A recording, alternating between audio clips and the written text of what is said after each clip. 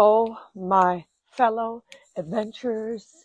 It is day 13, Mountain Madness, and things aren't winding down, they're just winding up. So the Mountain Madness is the wind up for the summer 2024 and all of the adventures to come. And you're here to feed your inner freedom, your inner adventure. So this is the mini workshop that I invited you all to. Difficult to get enough people on the weekend. So I said, let's just do it in here. And then I'm going to put it in, I think during the week is a better time to get more people, because this workshop is much more powerful when you have a group of people working with each other and you're making statements and we're working through things together. So this isn't meant to be a workshop. This is meant to give you a taste of the elements of it. Okay, so the elements I'm going to cover in a workshop, because in a workshop we're very active, we're very working with what's there, making commitments, declarations, and then working through the triggers or emotions that come up with it, and then sharing that with other people. That's the powerful part, right? So what I share today are just the elements that you can begin to explore, and then the next time I put this out, please dive in and we can go on an adventure together. And so the workshop's normally about 45 minutes. And today, so I'm just going to give you a little snippet. I have my timer to say keep on time. I tend to go over. Okay, so that's the purpose. The purpose of this, to bring this to you, is to empower you to cultivate these 4 fundamentals that I think are crucial for cultivating your inner adventure, that I have discovered throughout life, through my own challenges, that when I cultivate these things, then I feel that freedom. I feel the fun. I feel the play of an adventurer, despite the challenges. Okay?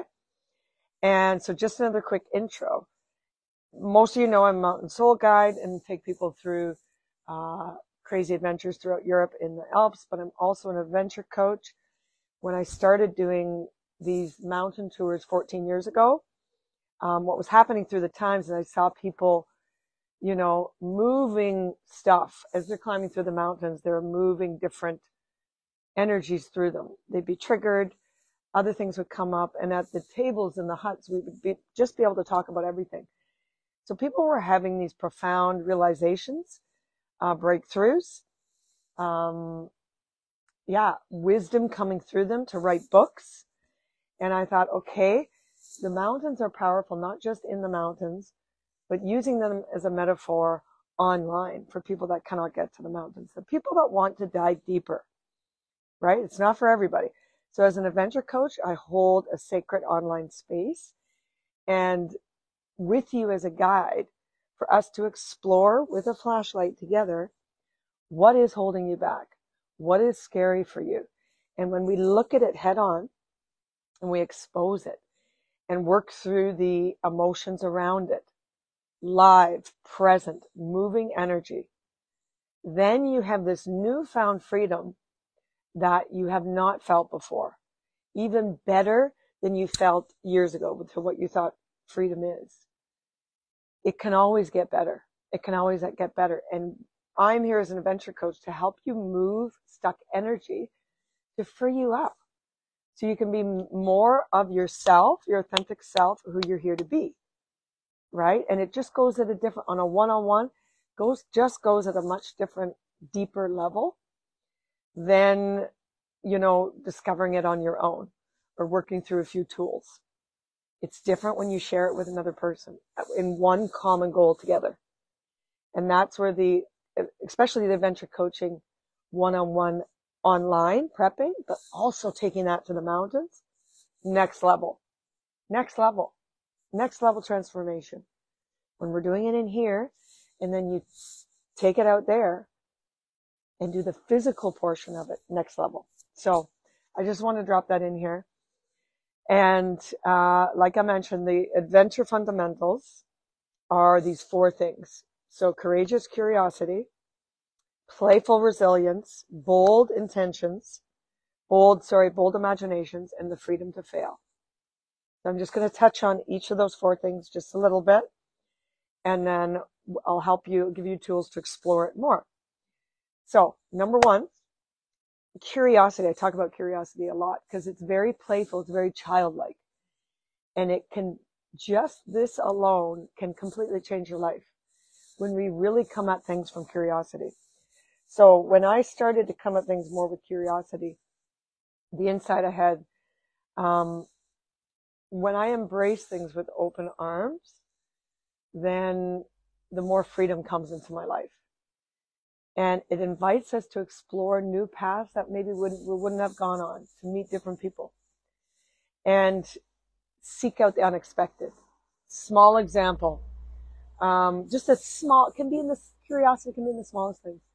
Staying in an Airbnb in Chamonix, the woman would visit a waterfall daily. She goes and swims in the waterfall. She told me about it, and she says, "Gotta go visit that waterfall."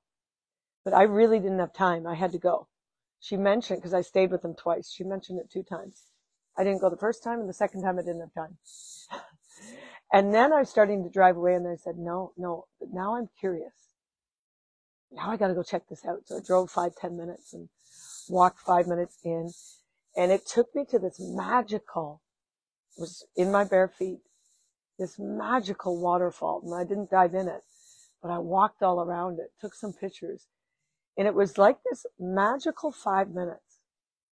I was able to reflect. I met some people there, and I'm like, I was so grateful that I took the time to be curious of what this waterfall was. And it infused me with this magic. And that's a tiny example how you can go into your life. Following that curiosity, questioning yourself in those moments. Maybe I do have time, right? Playful resilience.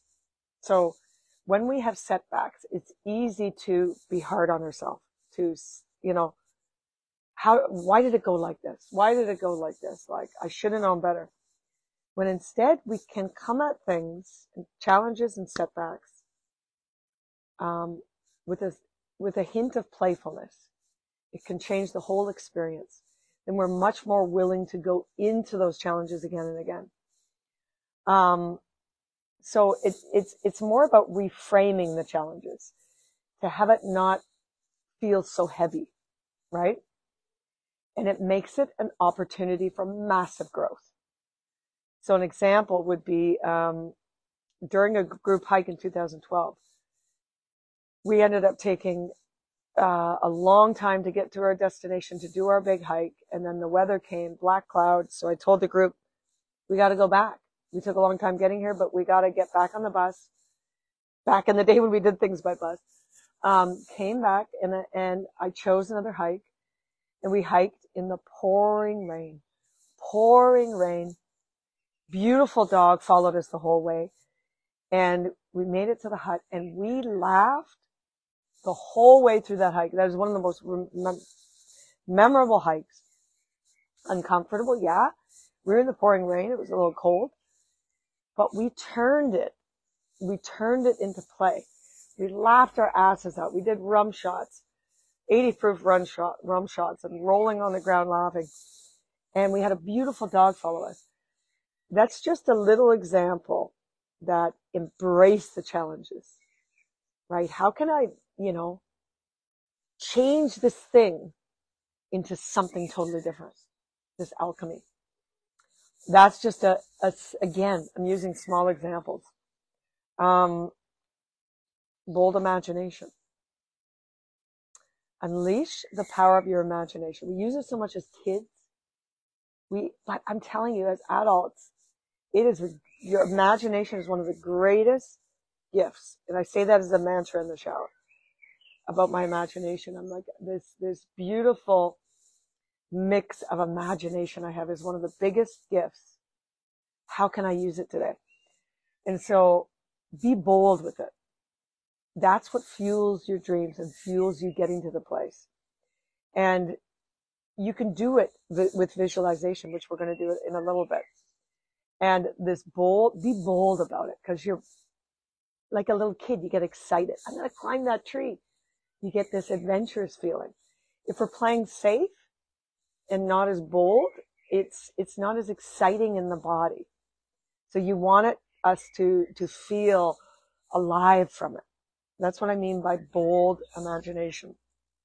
You know, as a child, you spend hours contemplating something, or, you know, maybe even as a child, you're thinking, I wasn't thinking so much of the mountains as a child, but in my 20s, I was thinking of scaling peaks, and I had it all visualized in my mind, where the village I would live in, with all the details of it, of the houses and all that.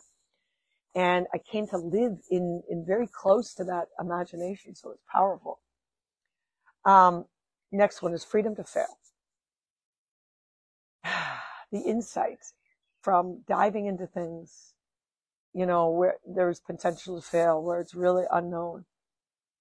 You know, you learn, this is a natural part of the learning process. We have to be beginners. We have to be willing to be beginners. We have to be willing to suck at things. And when we're not, it closes off our freedom to explore. And then we play it too safe. Okay? We have to be willing not to play it safe. Because that's where the exciting things are in life. That's where the personal growth is. So having the freedom to fail, it's pushing our boundaries. It allows us to take those risks and discover our true potential. When something feels really heavy and really scary, I understand why it keeps you from doing it. But when you lean into it and really soften into it, you'll learn what you can do. You'll learn the potential you have. Your mind said something else, but when you go and do it in your physical body, then your body remembers that. Hey, I did that before, right? And I lived. So things like doing little things, right? There's a mountain climb I attempted, a rock climb, and it terrified me at first. And I went up to it, had all my rock climbing gear. I attempted it, and I turned back. And I got so down on myself, and what the heck? I just had this, I was going through a fear streak of having this fear height streak. And then I attempted it, and then I drive by and look at it, and I had to keep coming back. And then when I came back again, I ended up doing the whole thing. But we have to keep attempting. And if it doesn't work, we come back in, and we come back in. Okay? So now we're going to get a little bit interactive in a short period of time. And back to the curiosity. So I would love you guys to come into reflection with me. And the reflection being, you can, in your body, you can close your eyes if you wish. You place your hand on your belly and your heart. And just reflect on a time where you really felt curious about something. Or, what do you feel curious about right now? Do you want to learn a different language? Do you want to play a different instrument? Do you want to begin a new relationship? Like, what are you curious about? And once you identify that thing, question further, why? Why this? And how will this come about? What are the steps I'm going to take to go there? And those are the things we would do in the workshop. We interact with other people. So what are your areas of curiosity? That is your guiding light to your passion, to your complexities, to you know, flowery, to make you so different. You can have curiosities in so many different areas, right? So reflect on, what are you now curious about? It could be totally different to the area that you're in. And how can you step forward? What will you do this week to step into that? And how can we keep you accountable? Okay. Number 2, into the playful resilience. Okay. So resilience, your ability to bounce back from challenges and setbacks. And so we're all going to have challenges. We're in this life. It's full of challenges. We're here. It's how we bounce back from them. Okay? And what tends to happen, from just my own experience, when I have a big challenge, if I don't bounce back fast, it's because I'm beating myself up. I'm questioning myself. I'm ruminating about what's happened, and I'm in a spiral, and I can't come out. And I don't bounce back well. In fact, I want to avoid that challenge in the future. And so when I find I can go through a challenge and it may turn out not at all the way I want, and then the mind starts to go, maybe shaming or whatever, you can change your perspective on it with playfulness, with humor. There's nothing like humor. When I feel too serious, I go out in the backyard and just shake a leg and wiggle my ass and dance and make a video of it. And it's true that I do that because it's to shake out the seriousness. We have to move our body with it. So I would love you to think of a setback, a recent one, or a challenge that you have. And think of one that comes to mind. Mine came to mind. I did in front of the group and in front of my mentors critiquing. I did a coaching session with someone, and you're obviously critiqued, but I was very challenged leading into it and very feeling intense emotions. And it didn't turn out, of course, how I wanted. And so I was beating myself up, and then I caught myself and started to shift things around and started to enroll in other things that challenged me. In the moment, how could I use this energy now to step up again, to bounce back, right? So I'd love you to pull up a current challenge or setback and think of a way we can remix it, reframe it. And let's shift your perspective on that. So I'm going to give you an example.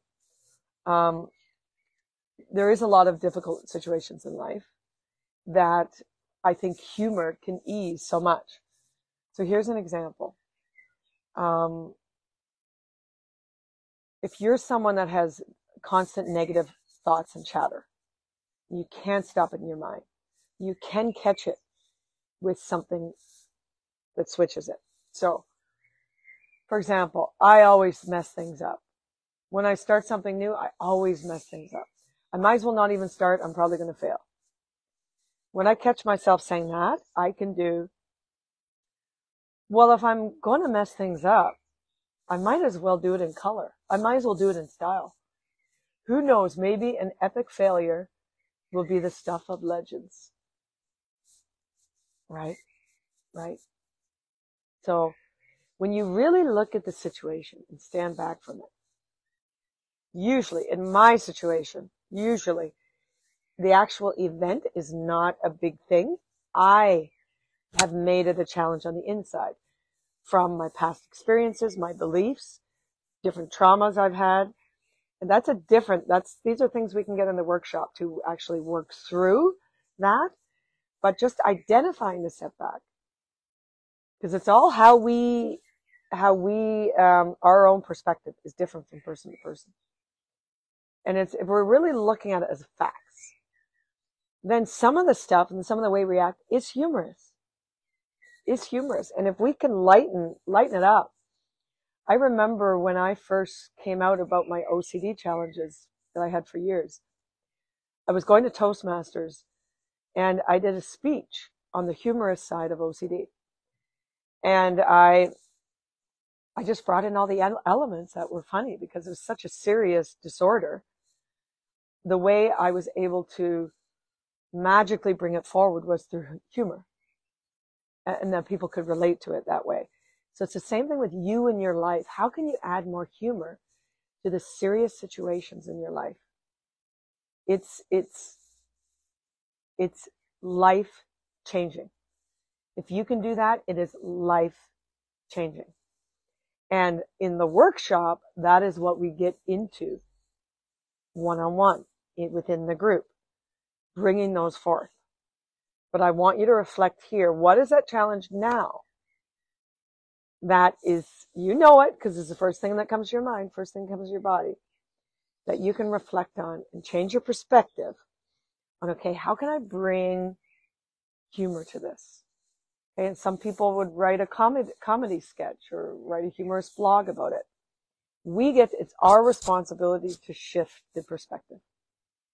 But we only can do that when we know what we tend to go to.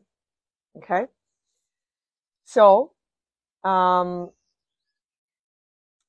perhaps you can contemplate the one actionable step is to discover what that challenge is and do the reframe in your own way.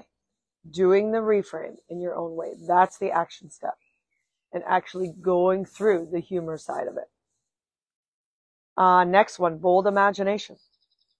So this is going to take 30 seconds. So just dropping in your body, big breath in, big breath out, dropping in the heart and soul of your body. And if you can for a moment, come to that core center of yourself, that the core center that is powerful, that is connected, that's calm, that's confident, that's creative, that's curious, that everybody has. Everybody has this part. No matter what we got going on, we got that part. Tap into that part. And from that part, think of your boldest, craziest, wildest thoughts of what you want to do. Ones that maybe you don't share so much, but just tap into that. Right? And tap into whatever that is, and tap into the smell of it, to the feel of it, to the texture. So as I'm tapping in, I'm just going to share mine. I want to live in a van for like 6 months. A VW van that's livable and drivable. So my 60s T2 van probably won't do it. So right now I'm visualizing me in the van. It's all decked out. It's rustic inside. I've got the stove on. I'm cooking up my coffee, Bialetti. I can feel the texture of the van. See the disco ball in the corner hanging out. I'm around forest. I can hear the birds. This is what I'm talking about. Go in there and visualize what that is. I know I'm going to be doing this. I don't know exactly when, but I know, because it's a big desire of mine. I want you to get juicy and bold with the desires. Even if it seems impossible. That doesn't seem possible since I have a partner and a dog, and maybe they don't want to do it. Well, how am I going to do it? Everything's possible. So I want you to get really open and free with that imagination. Go there, write in a book what it is, document it, write it down, speak it in your voice memos.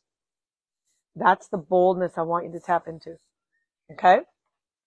And now we're coming into the last section. Freedom to fail. And this is a big one. A lot of people won't step forward into something in case they fail. But the only way we can learn in life is by failing. I don't believe there is failing. There's just testing it out. That didn't work, test this out. That didn't work, test this out. I can get better at that, test this out. Right? We have to have the freedom to fail. We have to be open to be a beginner. If I'm not, then I'm keeping myself small. And that can be related to anything, right? To anything. So what would you do now if you knew you couldn't fail? What would you do now if you knew you could fail and you're totally okay with it? Okay, this is an important question. And that's why I'm ending with it, because we're coming to a close. This is a big one. I think for us to fully experience life, we have to take the risk and dive in, okay? We have to be risk takers. This doesn't mean necessarily in the mountain. This means like speaking up at a meeting. This can making that phone call that we haven't wanted to make, having that conversation. All of it is risk, right? But we have to be willing to step in and get uncomfortable and make it manageable risks. Manageable risk is like, I know I can do that. I know I can make that phone call. It's really freaking uncomfortable, but I know I can do it. And then those will go into bigger risks and bigger steps, right? As humans, we need to. It is part of the life here is to be uncomfortable, is to step out of the comfort zone, to stretch so we feel more at home in our body, so we can feel more flexible in the face of adversity, more flexible to when challenges come up, because we put ourselves in challenges. If we're always staying safe within our realm of safe, we're going to feel unsafe a lot. We're going to feel anxious a lot. We have to be willing to take that risk, whether it be a small risk or those bigger risks. I want to move to such and such country. It's a big thing. But is it really a risk? Because you can always come back. You can go and explore, and you can always come back. So question the things that you're not doing because there's a chance to fail. Okay? Question your thoughts on that. So I would love you to tap into that thing. I got my timer now. That you're playing small with. That you know you're staying safe with. Activity completed. Tap into that thing. And I invite you to step into at least one small risk, manageable risk. Speaking up about something, having a conversation with your partner, all that stuff. I invite you to open up that part where you're playing small. Okay? So that was a lot in this 25 minutes. And I'm closing this up by asking you, out of those 4 fundamentals, one action step that you're willing to take over this weekend or into next week. But why wait? And that, so we can celebrate with you, you place in the chat. Okay? Is it the courageous curiosity? What's that thing you're curious about that you're going to figure out why, how, and step towards it? Or is it the playful resilience? Are you going to, bounce back by adding humor into a challenge and a setback? How are you going to do that? Are you going to write it out? How are you going to do that? Don't be general on this. Get specific, because this is for you. This is a self pouring into love thing. Or is it number 3, bold visualization, bold imagination? What is that vision for you? Are you going to practice visioning that every day this week? Right? What are the steps to make that come alive? First is the feeling, is the smelling, is the tasting of it. Okay? Or is it in number 4, freedom to fail? To identify that thing that you're playing small with, and to take one step, like sharing it in here, to move out of that comfort zone. Okay? So from any of those areas, pick one thing for you and make a step forward. We can always do one thing. We can always do one thing. And I'm going to close with that. And I'm going to close with pulling a card for you guys. I love cards. And like I said, this was the workshop.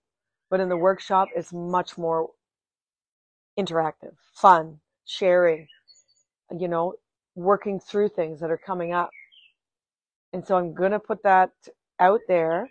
So for those of you that want to play in the workshop part of it, and to be held accountable and to really move shit, I'm telling you, really move stuff in your life, message in the chat. I'm there. Okay? And then we will definitely have that workshop. 45 minutes to an hour is what it will take. So I'm all for it, guys. So here's the card for the day.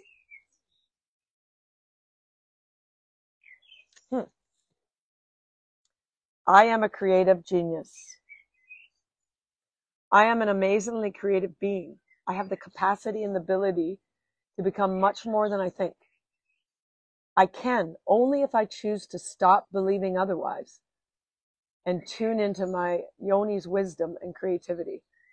I have the freedom to think, feel, and be whatever is most true for me. When I tune into my turn on and go with orgasmic flow, I create an altered state for creativity to flow through me. I am a creative genius. Beautiful. Okay, my friends, I hope this was helpful in any way. Again, write in the chat what came through for you, what you're taking away, and have the most incredible, incredible, incredible week. Loving on you. Peace out. Mwah.